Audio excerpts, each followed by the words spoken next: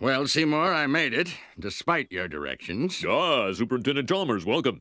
I hope you're prepared for an unforgettable luncheon. Yeah. Oh, ye gods! My roast is ruined! But what if I were to purchase fast food and disguise it as my own cooking? Ho, ho, ho, ho, ho. Delightfully devilish, Seymour.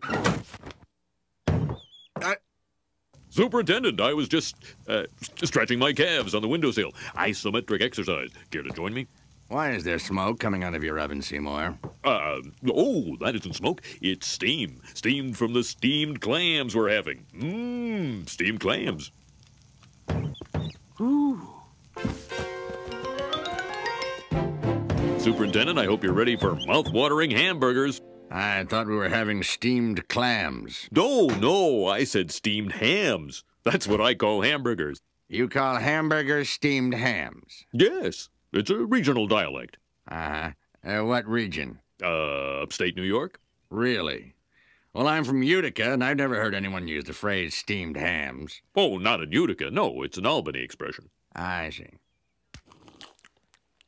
You know, these hamburgers are quite similar to the ones they have at Krusty Burger. Oh, no. Patented Skinner Burgers. Old family recipe. For steamed hams. Yes. Yes, and you call them steamed hams despite the fact they are obviously grilled. You know, one thing I should... Excuse me for 1 second. Of course. Oh, well, that was wonderful. Good time was had by all. I'm pooped. Yes, I should be. Good Lord, what is happening in there? Aurora Borealis?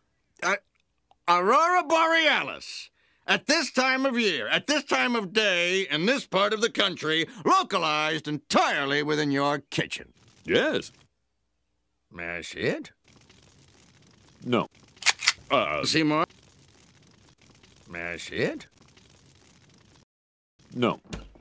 Seymour!